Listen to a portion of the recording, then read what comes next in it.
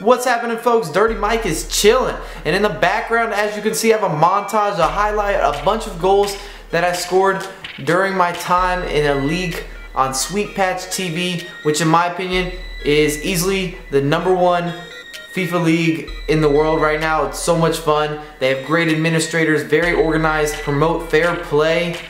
Check out their website. In the description, I will give you this big old link to go check out SweetpatchTV. They're straight out of England. The league's been running for 13 years now. If you've ever gone to any LAN event in England, they put on every single competitive FIFA tournament. They stream them. They set up everything. They make sure the event is ran correctly. I have a lot of respect for the people that are behind this website. They've done a great job of taking FIFA to the next level and being very professional. So, don't think you're that great of a player, and it's all good. There's a bunch of different divisions on the SweetPatch site. And as you can see, I had Napoli on the PS3 and Fiorentina on the Xbox. I played in 2 separate leagues on the site. They do 1v1, 2v2 clubs.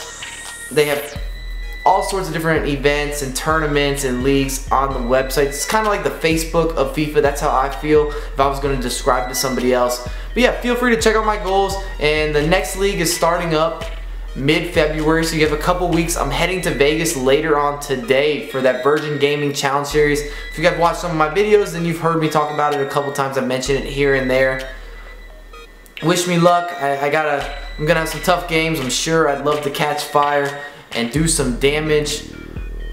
But if you're interested in the league thing, remember, go sign up. You got a couple weeks. Don't procrastinate. Get it done. See if this is something you enjoy. I'm giving them a shout out all day. I'll co-sign SweetPatch. They do great stuff. I'm happy that there are some committed people that are for the FIFA community, and they're just trying to continually help the title grow.